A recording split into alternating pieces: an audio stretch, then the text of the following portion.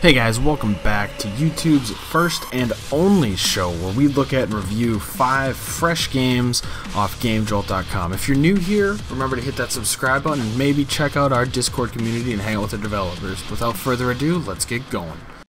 Alright, so the first game we're going to be playing today is called Slime Slayer. Now this is kind of a pseudo-open world questing zombie killing game that has a power-up mechanic that I'm really interested to see fleshed out a little bit more. The things I liked about it right off the bat were the art style. The super pixelated really doesn't make you focus on the character as much, so it allows you to focus on the gameplay, which is really actually smooth, surprisingly. It feels pretty good to run around. The teleportation doesn't feel like it lags, and the combat seems like it's pretty responsive, though there are a few glitches when it comes to using the sword against a certain type of enemy, which you'll see here in a little bit. The dialogue seems interesting so far. I'm not entirely convinced on where the story is going, so I don't know what to say in regards to that. I don't think there's enough in the game currently to really show what you've developed as far as story goes. I also found that there wasn't much available to do, which that's probably because this is an early alpha, so more development coming on that soon. And what you just saw was that glitch with the sword. Anytime you strike those guys with the sword, they duplicate. I don't know if that might actually not be a glitch.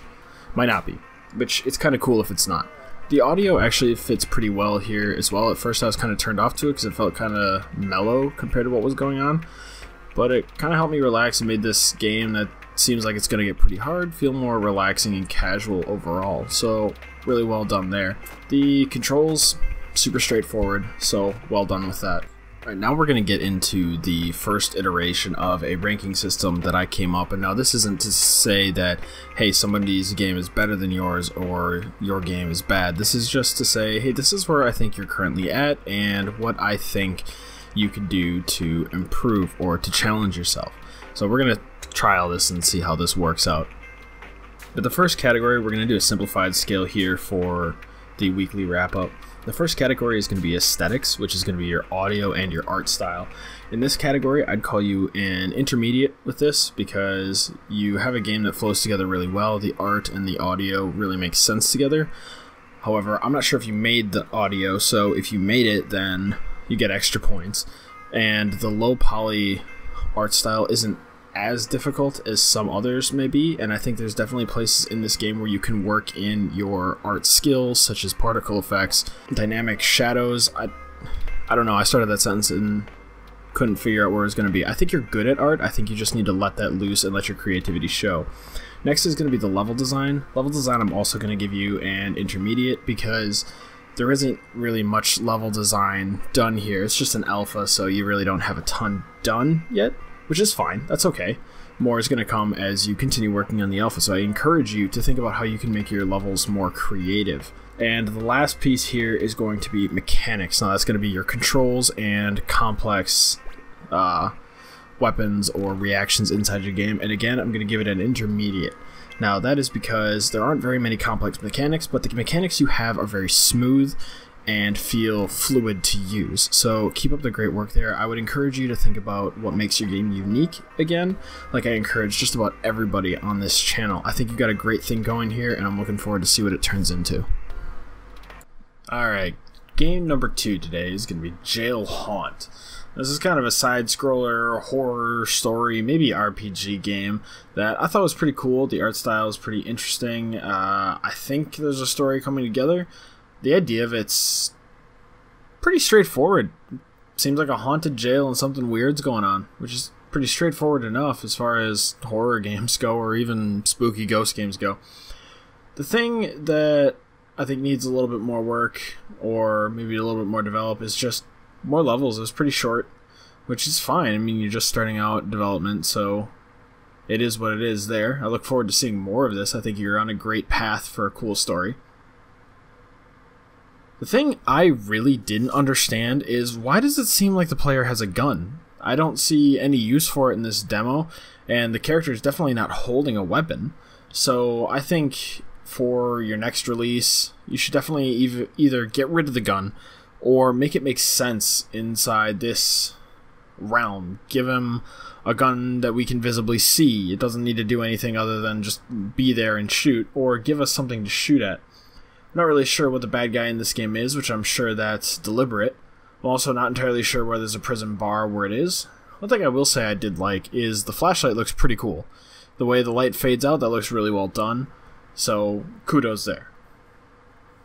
So, now let's just get into the rankings for this game, just because there's really not a whole lot more to talk about other than what I've already mentioned. So, as far as aesthetics go, I definitely give you an intermediate here because the art style looks very good. There's just not a lot going on yet, and I'd like to see some enemy animations before I confidently move you up to the next level. What you have is pretty cool. The animation of the main character is kind of rough, but it's okay. It makes sense. If that's what you're going for, then it works. The light looks pretty good. The background looks pretty cool. I would find something to do with the top half of the screen. It felt very empty because it really is empty.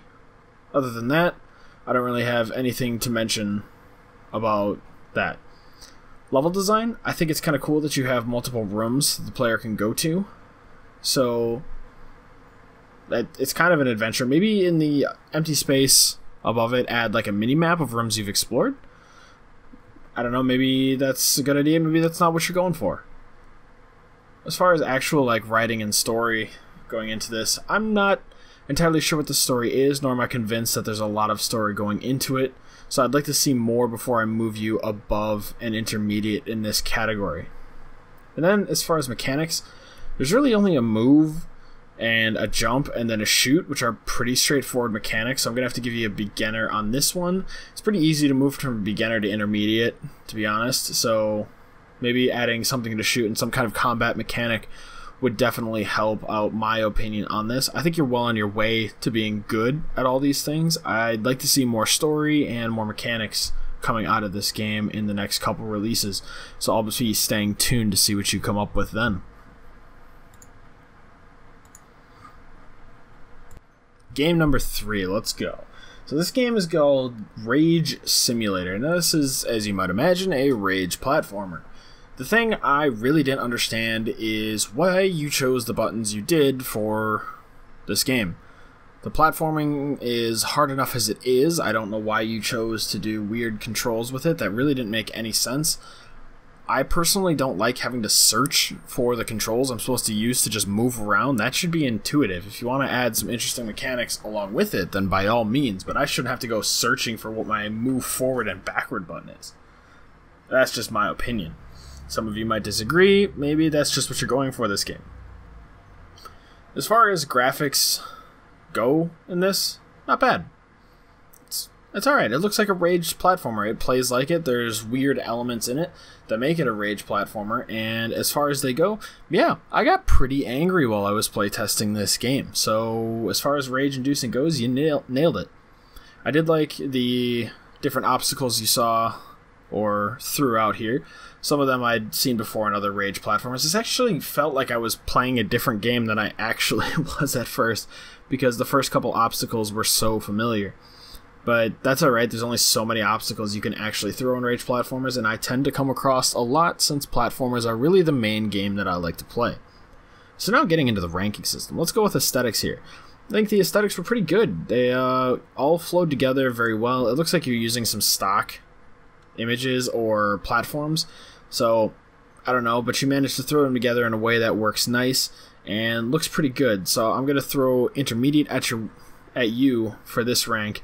I'd like to hear if they were your own. I'd also like to see a bit more animations. It definitely felt like you grabbed the animations from somewhere else as well, because the jump didn't really make any sense with what I was actually doing. But then again, maybe I'm just being overcritical and I play way too many games. As far as design goes, like I said, I've seen some of these obstacles before, and there's really only so many you can throw into a Rage platformer, so I'm going to throw an intermediate there. I know it seems like I'm being really harsh and throwing intermediate at just about everything, but anything above an intermediate I feel is going to be difficult to get, and should be difficult to get. So when you get it, and you feel good about it. And again, these aren't ratings based on your actual ability. These are based on what I see in this game specifically. I don't know how much I can really rate you individually, since I don't really know you and I don't know how many games are out there that you've made. I'm just looking at this one specifically. But now, let's take a look at mechanics. I'm not a fan of the keys, and I've made that vocally clear. And other than just moving around, there really aren't that many mechanics that you have to do. So I'm going to have to throw beginner at this one because I don't see any mechanics other than run and jump and camera move. And I think that throwing some other things in here, maybe there's some things later in the game where you actually flip cameras around and do other things. That might help you a little bit as far as ability goes in this game, and that might improve your score to intermediate, but I don't know. I didn't get there. I got frustrated after like 12 minutes of trying to get by it. But keep it up. I think you're on the right track for a Rage platformer, and I'd like to see what you come up with as far as even other levels or other games. I think that could be pretty cool. Alright, game number 4 is called Virus Rush, which is this kind of top-down shooter run around game that I didn't quite figure out what the actual objective was other than to shoot things. I did like this game because the art style, and there was a little bit of music that made me interested in the game, and I was curious to see what was going on, although I did find that it was more difficult than it really needed to be, and I didn't understand the little red dots flying around that seemed to just block every path that I wanted to go to, and they were really hard to move around with kind of the clippy movement scheme. It was pretty cool though. So let's just jump into ranking this just because it is pretty short and I don't have much diverse footage of the game itself. So as far as aesthetics go, I really like the theme of this. I think you're on the right track. I like the music. I like how each thing kind of has its own art thing, and then there's this little animation at the end. So I'm going to give you the high tier of intermediate. There really isn't any differentiation. It's pretty close though. For aesthetics, I'd like to hear more of a gun sound effect or a shoot, or maybe some ambient sounds other than just the music in the background. But you're really close there, and I really like where you're going with this. You definitely have talent if these are your assets. If they're not, well, then I don't know what to tell you. As far as level design goes, I think you laid this out pretty well, and you added different variety of enemies to shoot at, as well as different places to go, though I'm not really sure how much left there is. It definitely looks like you're doing a very good job with level design, so again, I'm going to give you the intermediate rank here because I didn't get to experience a lot of it, and I'd like to see maybe some more environmental, not hazards, but interaction points. Right now it just seems like the controls are a little clippy. But then as far as mechanics go, I do like the shooting, I do like everything else that's going around. You're definitely on your way, so that's why I'm going to give you intermediate here. This game is pretty cool, and I'd like to see where it's going in the future, maybe add some more unique mechanics in it to rank up. Alright, our fifth and final game for today is called Horologium. Now this game looks awesome. It feels awesome when you're playing it, and it actually feels really difficult. I love the gameplay, I love the look of the guns, and it's actually pretty difficult, as you'll see. When I'm playing, I die a lot. Now maybe that's just because I'm trying to go through it too fast, or not actually thinking about what I'm doing, but it feels fun, honestly. The reload animation, while it is clippy, but that's the art style it's going for, so it looks really smooth, and this hand-drawn aesthetic is pretty awesome, and I love every second of it. The enemies seem interesting, and the 2D nature, again, working to your advantage here, just really brings the whole world together and makes me feel like I'm actually fighting something like a hologram. I don't know what you're going for here. I wish I could have gotten further, but I just could not get past the second level. I feel like I'm so bad at this game. But thus, we move on to the ranking, and as far as aesthetics go, I give you a proficient here. This looks awesome. I'd like to see maybe smoother animations of it to move up a rank. That's really hard and takes a lot of time, but that rank takes a lot of effort to get. As far as level design goes, I didn't really get to experience a lot, but it looks like all the levels are taking into account the theme of the game. It almost feels kind of steampunky. So that's pretty awesome. Your enemies are in interesting spots, although some seem to randomly spawn there. So I'm not sure what that's about. I also don't know much of what the story is going into this, so I'm going to have to give you an intermediate here. Mechanics are pretty straightforward: jump, move, look, and shoot. so that's going to be an intermediate there. I feel like controls and mechanics are the hardest ones to actually get above. I'd like to see some sort of time control in this, since it seems like time and gears have a lot to do with what the game's about. I think time control would work perfectly in this game. But I love this, and I look forward with bated breath the next installments of this game. So keep up the good work, all of the developers, and if you guys aren't aware, all of the links to all these games are down in the description below. And if you're new here, maybe think about subscribing and hanging out with the rest of the developers in the Discord and playing some of these awesome games. But guys, until next time, please take care of yourself, because I will see you later.